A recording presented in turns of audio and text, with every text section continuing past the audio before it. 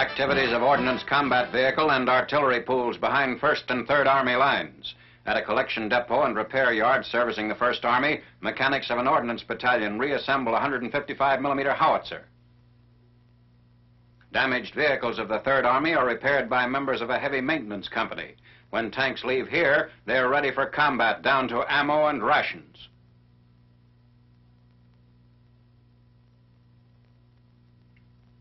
Repairing the transmission and final drive of a Sherman tank.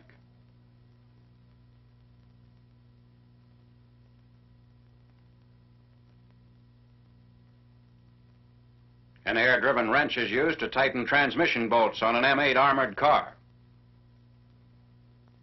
A replacement is necessary for a gun barrel pierced by a 40mm projectile.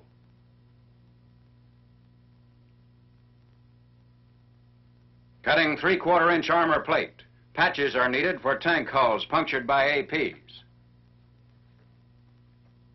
Welding a patch on a Sherman hull. Tank specialists reinstall a thrown track.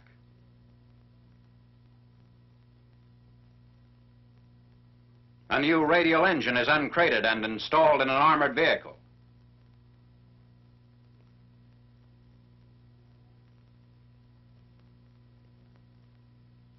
Back into action again with armored units moving into Germany.